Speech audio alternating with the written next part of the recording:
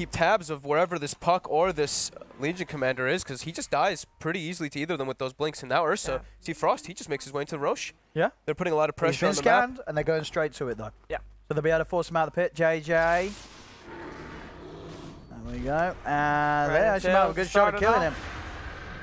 Beautiful curse. On there. Nice curse. Oh, that was nice of Fade as well. Using the waveform to keep himself out of range of it. Oh man, and now he's the Ursa. He the wants the Ursa, Rosh. and he can do it. Yeah, He's got the morph. He's got the mask too. So he's got the lifesteal. And they've got that sustain. They've got that Omni backing them up, so they can take this and go for it. They're going to go for the duel on the side. Can they burst the kill in time? They cannot. So it'll be an unsuccessful duel.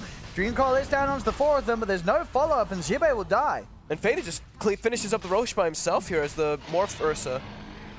Big oh my plays God. for Chaos. A grip as well onto Chessie gives them an added bonus of a puck kill. Oh, what the? That was some swing that just happened. Chaos feeling themselves